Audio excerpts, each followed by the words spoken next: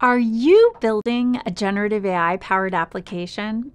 Odds are you're considering retrieval augmented generation. And if so, you probably already know that you'll be using vector search to achieve optimal results.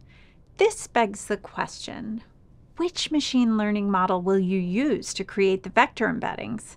An out-of-the-box model? Or do you have the time, resources, and expertise to train your own models?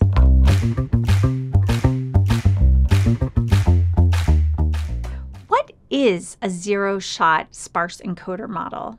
Well, when you're converting documents and search queries into vectors, you need a machine learning model, and these models usually require training. Zero-shot simply means that this is a general-purpose model that is suitable for various use cases out of the box, with no fine-tuning required. Put simply, these models can accurately convert documents and search queries into vectors and text expansions without any training. Sparse vectors also have a few advantages over dense vectors because these embeddings use an inverted index. They use the same index to store tokens, making them easy to access with fact computation and easy support for features like highlighting. But why should you care?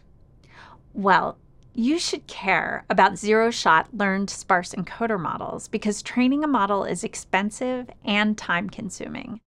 Not only would you need an in-house expertise, but you'd also need the right dataset to ensure the model performs as intended. As a zero-shot encoder model, ELSER doesn't require in-house machine learning expertise or training data. It just works out of the box. And even better, Elastic's learned sparse encoder model outperforms most other models.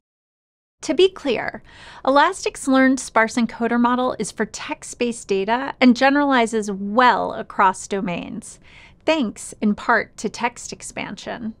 And in terms of non-English bodies of text, Elastic has the E5 model available as well, a dense vector model. Here, you can see how easy it is to use ELSER to set up an inference pipeline by navigating to the Pipelines tab in Elasticsearch. Just press Deploy, Start, and add an inference pipeline with ELSER enabled.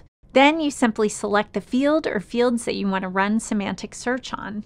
Building generative AI-powered applications and services can be daunting. There are so many things to consider. With Elastic's learned sparse encoder model, your development team can spend less time thinking about which machine learning model to use and how to train it and how to keep it up to date, because ELSER delivers amazing results with no training, maintenance, blood, sweat, or tears required.